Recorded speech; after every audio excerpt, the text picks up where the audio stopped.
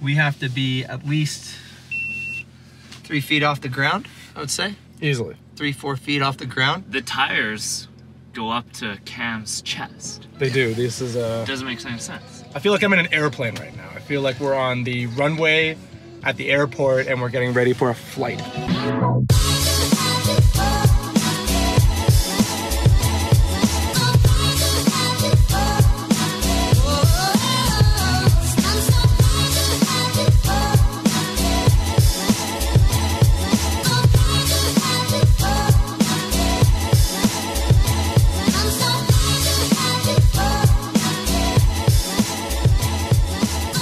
Jared's backing the thing up. He's an experienced driver. He got his driver's license 6 months ago. And oh yeah. Sherwood Ford is trusting him with this absolute unit. All right, we did it.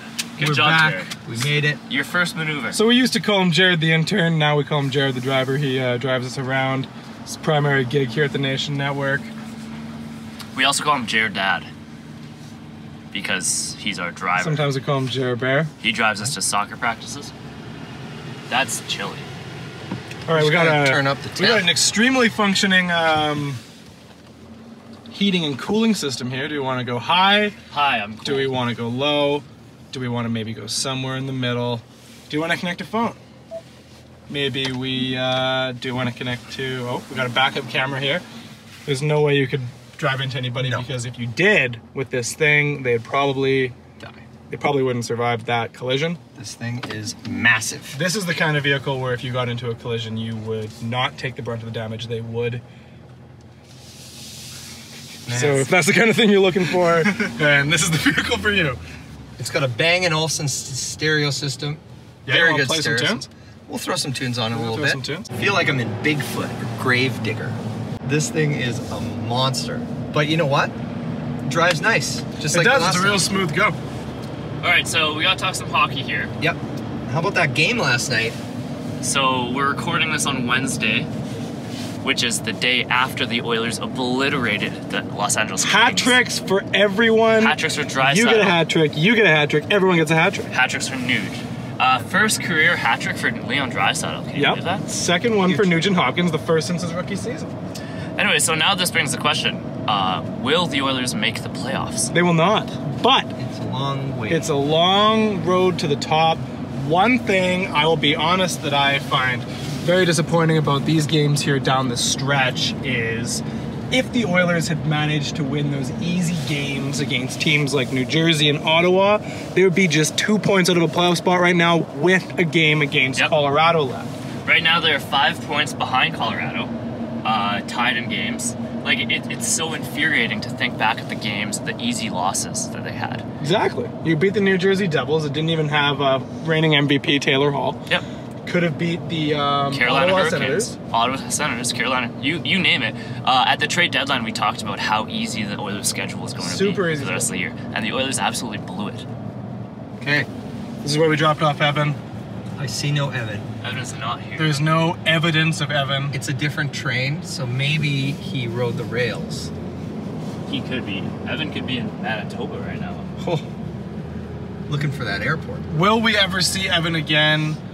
Please, if anybody sees our large adult son, Evan the intern, let us know. We want Evan home. We want him back. I don't feel bad for him. That's the price you pay for losing Coombs Tribute. That is the price you pay. So Them's the rules. My other question for you guys is, we know on Tuesday night the Oilers obliterated the LA Kings. Yes. They play, who do they play on Dallas. Thursday? Dallas. Playing Dallas. You're going to that game. When you're watching this video, that would be last night. Big win. Big win. We can film two different versions right now, right? The Oilers absolutely spanked the Dallas Stars last night, 5-1, or the Oilers got absolutely spanked last night by the Dallas Stars, 6-2. Either way. Two different versions. We'll film two different versions, see what happens. So, it's cool that the Oilers beat the Kings, and it's cool that the Oilers beat Dallas last night, hopefully. But that really puts us in a worse position for the draft lottery coming up on April 9th. It does. What I think at this stage, would we rather see the Oilers? See, it's kind of a short versus long-term thing, and this is something we're very accustomed to as Oilers fans in the 2010s. Would you rather see an 8-4 win against the Kings where two guys, important long-term players, Draisaitl, Nugent-Hopkins, scoring hat tricks? Draisaitl's coming close to hitting the 50-goal plateau. Nugent-Hopkins going to hit 30 for the first time in his career. That's exciting short term. But what they're doing is rising up the standings, and they're shacking themselves out of a draft lottery position. It's so bittersweet. I went into Tuesday's game against LA thinking, like, kind of hoping for a loss, I'm not gonna lie. And then we scored 5 goals in the first period. I'm like, hey, I guess we're winning. Like, I guess the team morale is good and all. That's what, our draft lottery position. Yeah, that's kind of what you feel, is you roll into the game kind of hoping for an L because it's a long-term W. But then when the game starts and they're rolling and, you know, you got the cold ones in your system. I know Chris loves slamming the cold ones. Jared loves slamming cold ones. Love 'em. Jared was watching the game on television. He got in one. Yeah, couple. Apparently had a hard time putting on his pants the next morning. Some extra clothes in my pant legs. Something like that was going on. But yeah, once you get the blood flowing, you want to see the team win. Exactly. Yeah. That's what we're here for, right? Do we really care if the Oilers draft 5th overall versus 8th overall? No. Does it make that big of a difference, or would you rather see some big W's and some goals and slam some cold ones? If it's gonna come down to the Oilers trading the first pick overall at the end of the day, we should just enjoy the wins right now. We should just enjoy all the happy times. We should enjoy all the career highs Exactly. the Oilers are going through right now. So let me ask one question. How is it that the Oilers, as of right now when we're filming this, they have 2 guys in the top 4 in scoring, David's 2nd, Draisaitl is 4th. They got Nugent-Hopkins, Draisaitl, Chiazon, as Chris said, having career years, setting new career highs. Zach Cassian, career high. Everyone setting career high. How is this team not in the playoffs? What is happening? I'll tell you. This doesn't add up. I'll tell you. I think it was our back end. It was defense and it was goaltending. We didn't get goaltending from Koskinen or Talbot like we needed, like we have in recent years. And Andre Sekera being out for the majority of the season was the dagger. Clearly, the Oilers started playing much better when Sekera returned. But then, obviously, we made just these stupid trades for bottom pair defensemen that made no difference to our team. So, what our strategy trying to replace Sekera for the season went horribly wrong, and we paid for it. I would be willing to claim right now that if Oscar Klefbom had not gotten hurt in November, the Oilers would make the playoffs. Yep. That would have been, I think, when Bob Nicholson said that Toby Reeder scoring X amount of goals was the difference. I think that's inaccurate. I think what it came down to was the injuries to Andre Sekera and Oscar Klefbom. Those are what sunk the team, because they actually had a lot of things go right this year. They had so many things go right this year. Everybody's playing great, minus a few guys. And I mean, you can Maybe 14 more goals may have done it for us. 15 goals. maybe if maybe we get a few more hat tricks from Leon Draisaitl. Hey, let me tell you something. It's sad, dark, gloomy times here in Edmonton, but let me tell you, what isn't sad is rolling around in this absolute unit. I gotta tell you guys, for as big as this truck is, this thing drives like a dream. It's a smooth drive. It is very nice. I feel like I'm floating around right now in a cloud. I could go on a road trip in this thing to Fort McMurray and feel very good about myself. Also, I've noticed big trucks, like big rig drivers, are giving me the wave because we're on the same height level as them. We are on the same height level as And Look they at think that. we're just hitting the We got a real truck right here.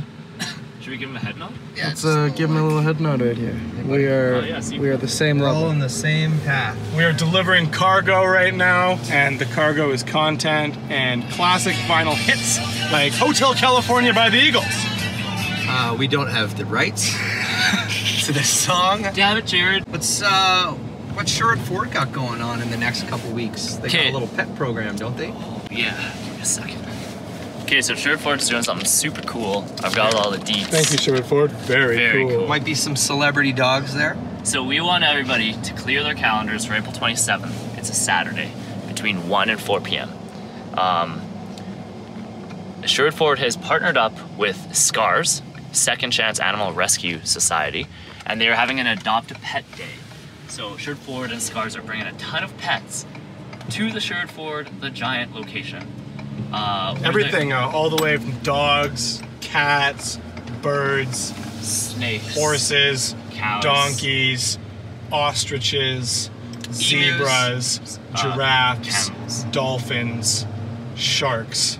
We've got to confirm on Sharks. the last.